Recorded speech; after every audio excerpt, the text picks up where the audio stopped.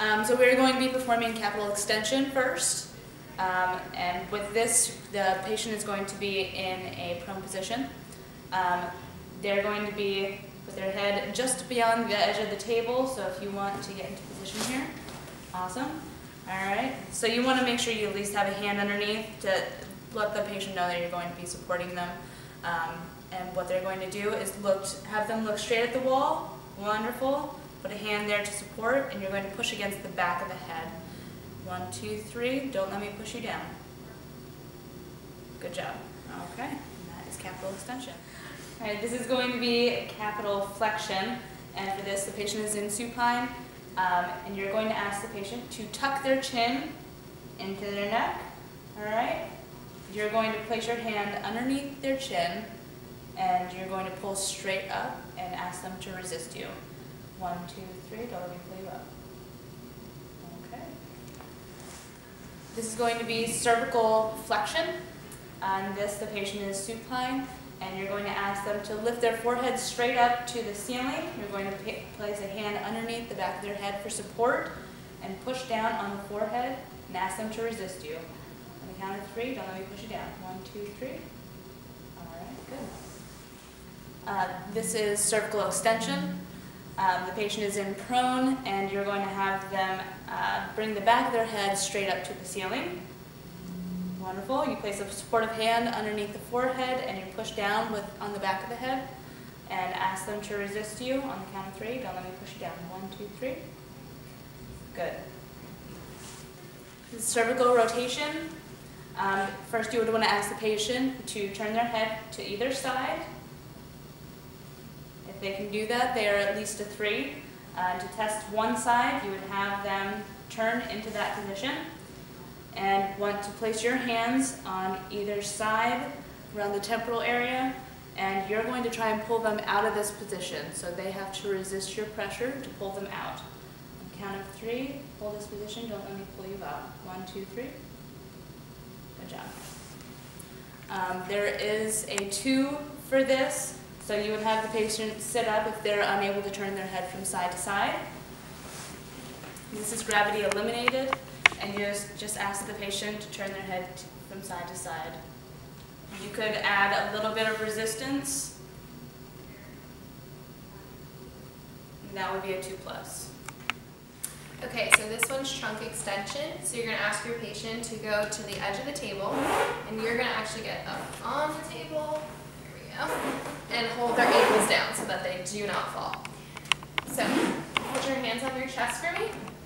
Okay, so you're going to come up to a tabletop. Even with the tabletop is a 3. If you come up a little bit farther, that's a 4. And if she can hold this, that's a 5. Okay, so this one is trunk flexion. So you're going to start with a 3. So we're going to see if our patient can bring her arms out like this and come back up into a flex position. Good. And then we want to make sure that she clears the inferior angle of the scap.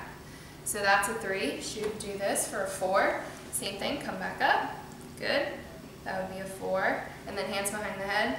That's a 5. So clear the angle. Good. So now we're going to check the external obliques and the internal obliques. So you're going to ask your patient to take her right arm to her left leg to come up like that. Perfect. Clear the inferior angle. And that would be a 3. In that position, she's working her right externals and her left internals. So for a 4, she's going to put her hands across her chest and do the same thing. Come up, perfect. And then a 5 would be by the head, just like that. Good. So this is for the quadratus lumborum, so it's the QL. So you're going to ask your patient to hike their hip, which is kind of just like lifting right up off the ground. Perfect. Okay, so she's at least a 3, so you're going to lay on the table. So since she was at least a 3 for the QL, now we put her on the table and ask her to hike her hip again with this one, and then you're just going to pull, and that would be like a 4 or 5. So for hip flexion, you're going to have your patient bring her knee up to your hand, and since she can do hip flexion, that's at least a 3. And what you're going to do to test her is to stabilize the opposite hip and have her do the same motion, and don't let her push down, and don't let her bring her leg down. And that would be a 5 or a 4. And for gravity eliminated, for a 2, if she couldn't do that motion, you would have her lie on her side. And for 2, you will bring her hip into flexion. And for 2+, you would provide resistance on that. So for sartorius, what you're going to have your patient do to test it is to have their heel at their opposite ankle and bring their heel to their knee. If they can do that motion, it's at least a 3. Now to test this position, you will have them bring their heel all the way to their knee, holding behind the calf and at the ankle, you will pull down and out, and you'll have them resist that. Now, if she could not do that motion, you would have her lie on her back and do the same motion in supine, bringing the heel to her knee. So for hip extension, what you're going to have her do is lie prone, and you're going to have her lift her entire leg up, and if she can do that, great, that's a 3. And to test that, you're going to stabilize her opposite hip, have her bring her leg up, and at the distal ankle, push down, and that is a 4 or 5. Now, if she could not do that motion, you're going to have her lie on her side. So for 2, you are going to guide their leg back into extension.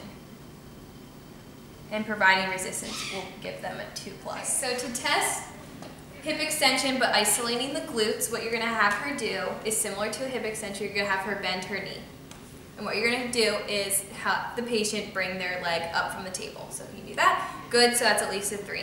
Now to test that, you're going to do the same thing, provide stabilization of the opposite hip, push down, good.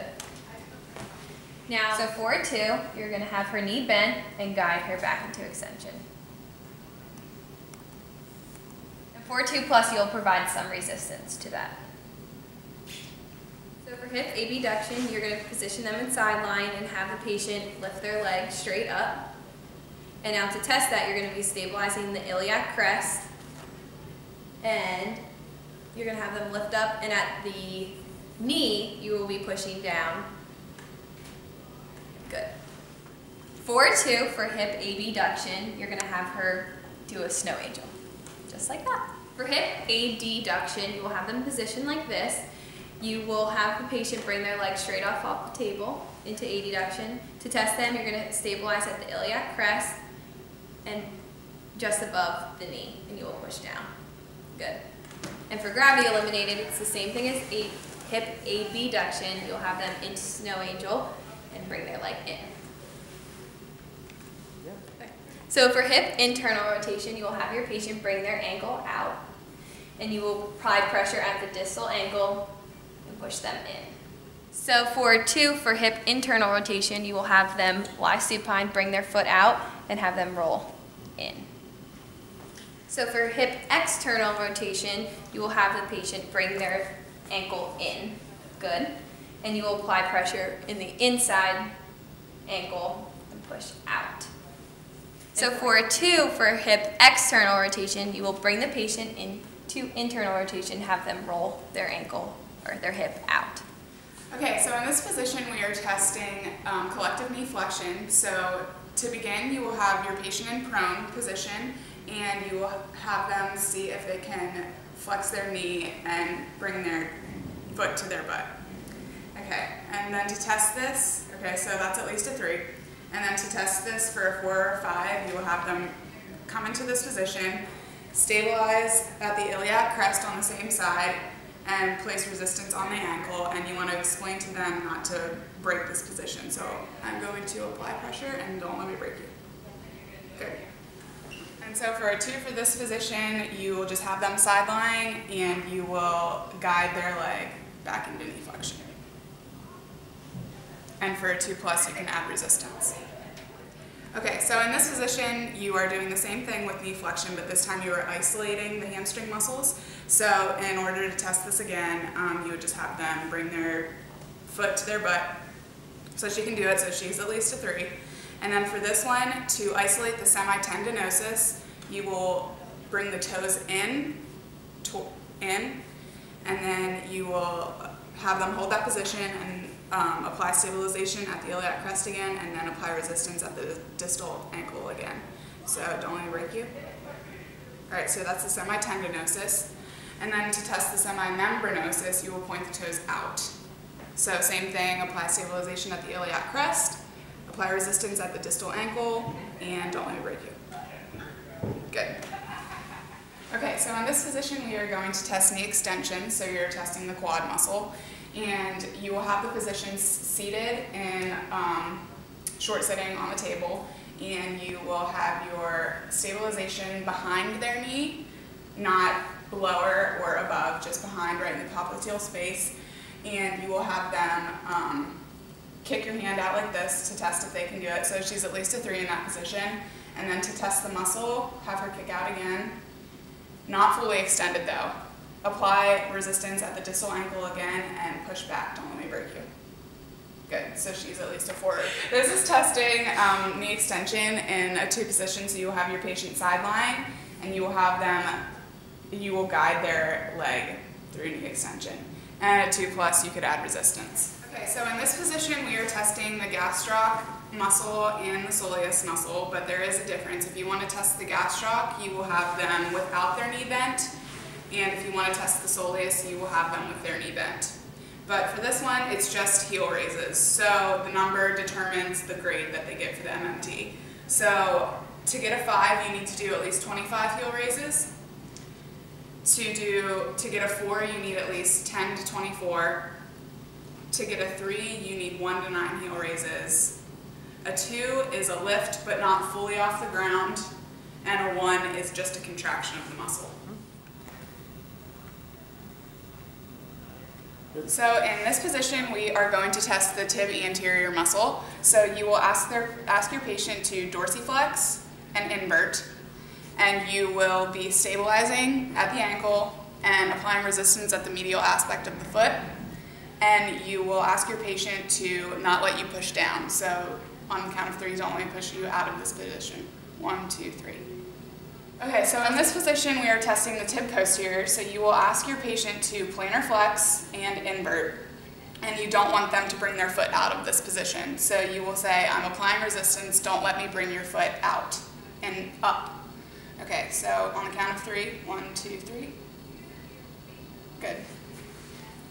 Okay, so for the last one, this is testing the peroneals on the side for eversion.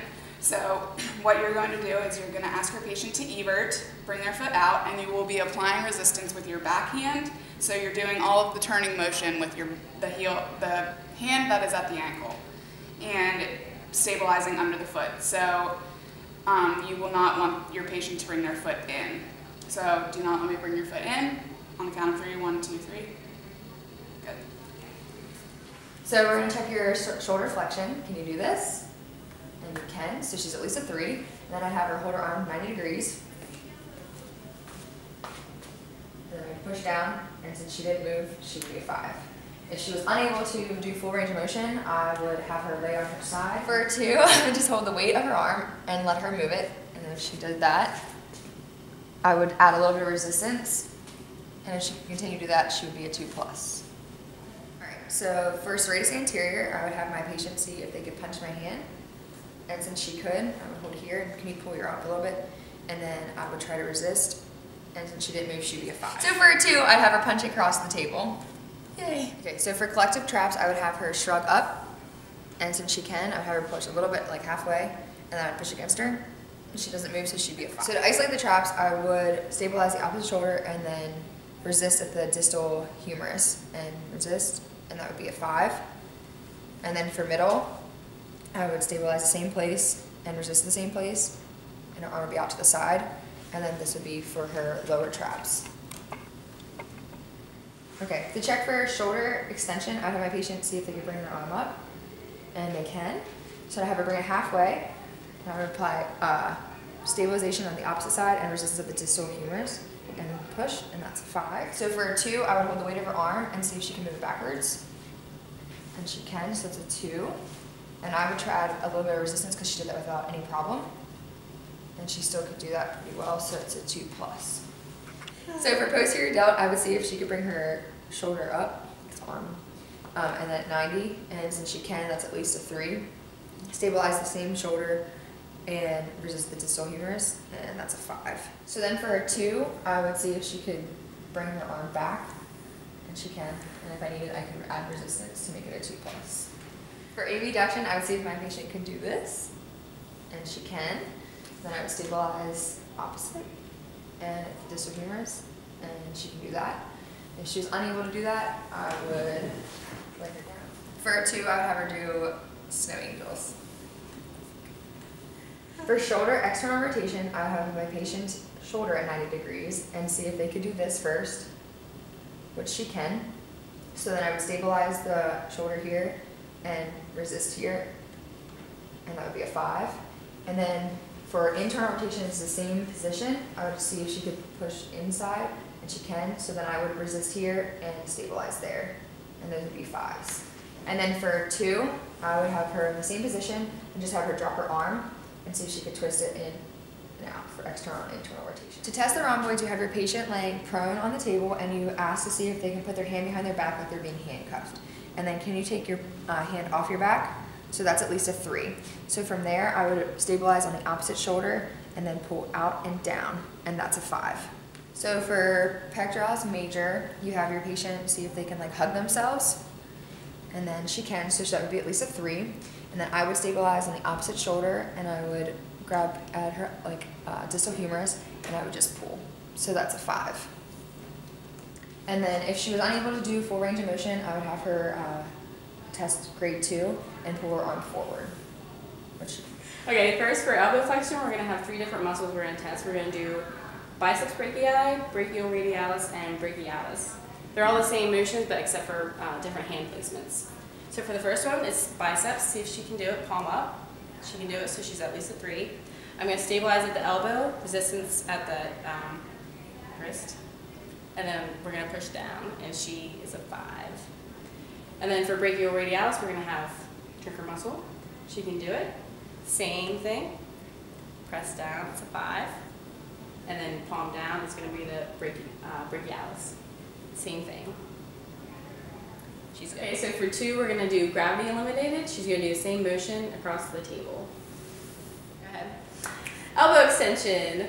For the triceps, have your patient laying prone. See if she can kick back. There she goes. She's at least a 3. Have her about there. I'm going to resist at the wrist and then stabilize at the elbow. Go ahead. Okay, so for 2, gravity eliminated, she's going to do the same motion across the table. For supination and pronation, you're going to have your patient sitting, short sitting. You're going to have their elbow bent to 90 degrees, and you're going to see if they can supinate. So you start pronated, and you try to open up. So they can, so they're at least a 3. You're going to apply your stabilization at the side of the elbow. You're going to have them supinated to start. And you're going to try to bring them into pronation. So you're going to grab just proximal to the hand, so you're not crushing their fingers. You're going to grab them. I'm going to try to break out of the position. Don't only break you. So she's at least a 4 or 5. For pronation, you're going to have your patient sitting, short sitting again. You're going to have their elbow tucked to their side. You're going to see if they can go from supination to pronation. So supination to pronation. To apply resistance, you're going to stabilize at the elbow, make sure they're still tucked, have them pronated. You're going to grab their wrist, but not their hand, and try to move them into supination. So she's at least a 4 or 5. For 2 for pronation and supination, you're going to have your patient support their elbow, and you're going to have them pronate and supinate like they're Princess Diane waving to a crowd. For wrist flexion extension, you're going to have your patient sitting with their arms supported on the table. You're going to perform wrist extension, so you're going to ask your patient to move their hands up. Excellent. So she's at least a 3 because she can fight gravity. For resistance, you're going to apply it immediately because you don't want to cross the extensor tendons, and you're going to apply with your resistance on the MCP of the hand. So she's at least a 4 or 5. For flexion, you're going to turn their wrist over. You're going to ask your patient to bend their wrist forward, so she's at least a 3. For this, you're going to apply your stabilization laterally so you don't cross the flexor tendons of the muscles, and you're going to have them go halfway and apply resistance at the MCP again. She's at least a 4 or 5. For a 2 for wrist extension and flexion, you're going to have your patient sitting or just standing, and you're going to place your hand on the table and you're going to ask them to floppy fish. So it's gravity eliminated forward and backwards. So that's a 2. For resistance, you can apply gentle resistance across and do the same for the other way.